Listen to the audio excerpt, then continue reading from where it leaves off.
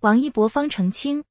以下案件涉案人员非艺人王一博先生，系为同名同姓，特此说明，请广大网友理性关注，勿造谣传谣。造谣传谣负法律责任望周知。近几日，网络个 YXH 号和黑号大范围造谣明星王一博诈骗被告。本次谣言出处小叶寒风起，正在通知处理中。目前有人在给平台刷王一博黑词条，发布造谣通稿，并且近千转发，上万阅读。这些在网络上故意扭曲事实，随意造谣污蔑，自身没有任何相关法律常识的情况下，绞尽脑汁捏造事实，故意抹黑他人者，就网传的诈骗被起诉传闻，艺人王一博方均已第一时间存证并反馈处理。再次澄清强调，关于某些群体造谣王一博与前陈杰诉讼为不实消息，该王一博只是同名同姓，并不是河南洛阳籍明星王一博。本次网络公示的同名重名案件，已第一时间问询确认并非艺人本人，诉人王一博出生于1993年。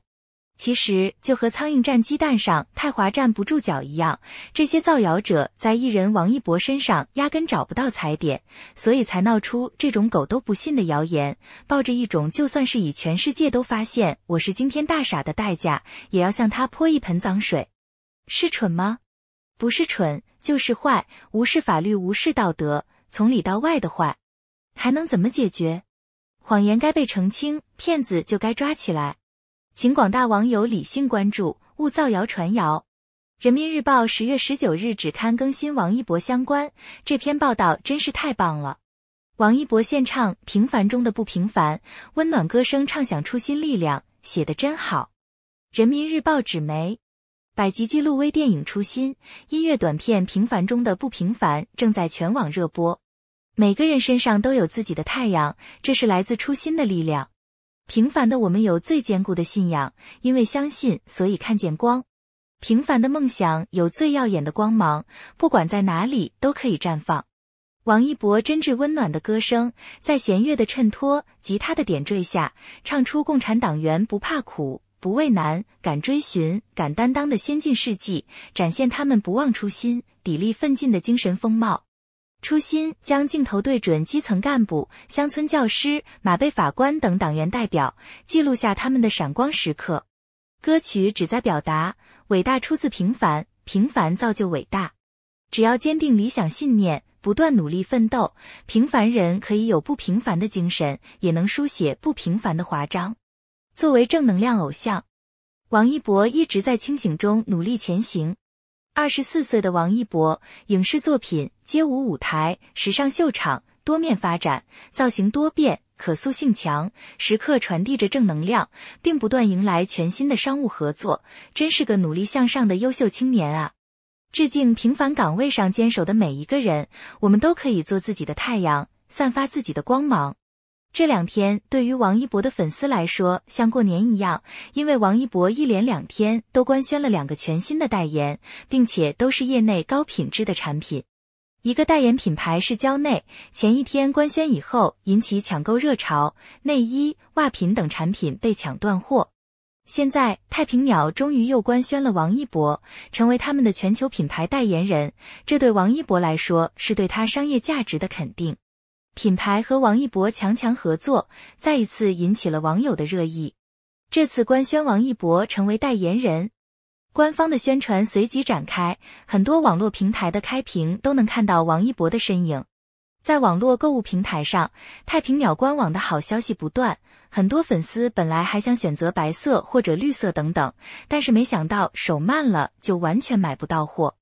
根据最新的数据显示，王一博同款在短短8个小时就卖掉了6000份，按照原价来算，销售额达到了600万元，粉丝的购买力实在是太厉害了。另外，因为品牌半夜官宣并上架产品，所以很多粉丝半夜没有买到，一大早起床的时候都已经没有办法选择了。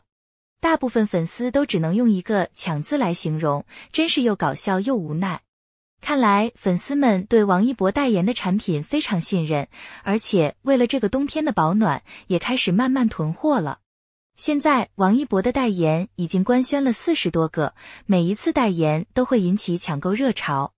此次太平鸟的官宣之前，因为品牌抄袭事件成为大家吐槽的对象，现在王一博以及粉丝用购买力打脸，实在是太解气了。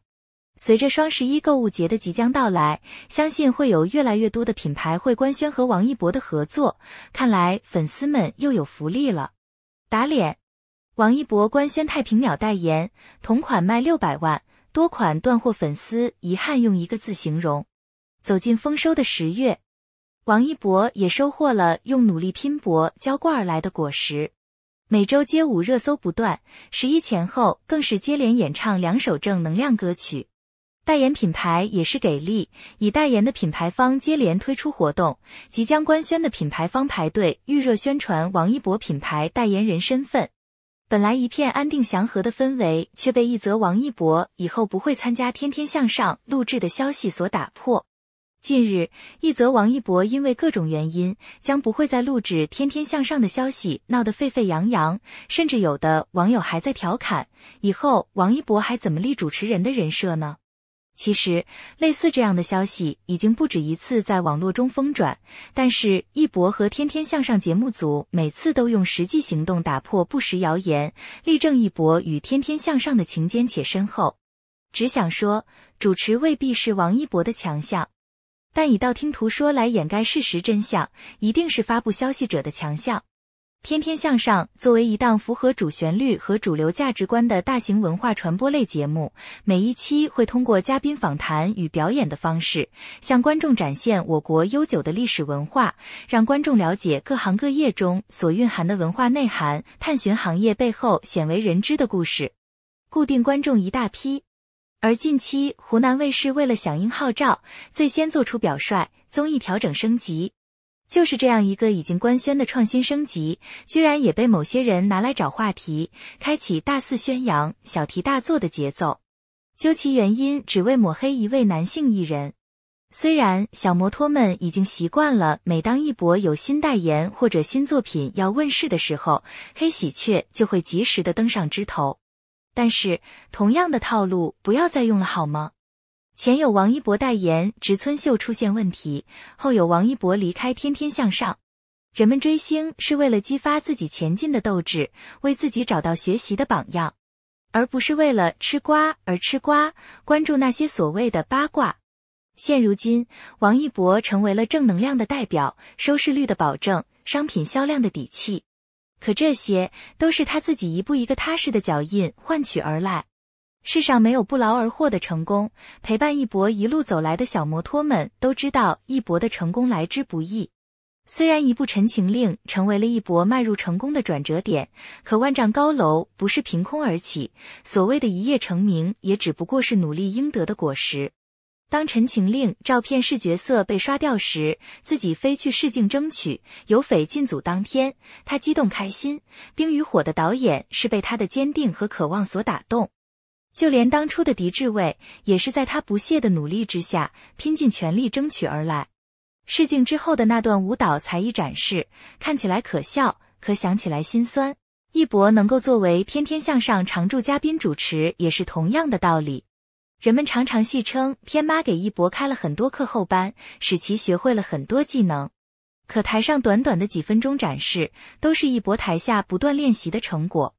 每一个动作反复练习，每一个表演逻辑反复推敲的王队长，在街舞的幕后花絮也可以认证这一点。无数的例子都在向观众们展示，那个认真、努力、不放弃的年轻人有多优秀。天天向上选之人王一博，也没有辜负天妈的培养。无论多么繁忙，也要一如既往地参加录制节目，在进组之前都会把天天向上的录制时间写进合同里。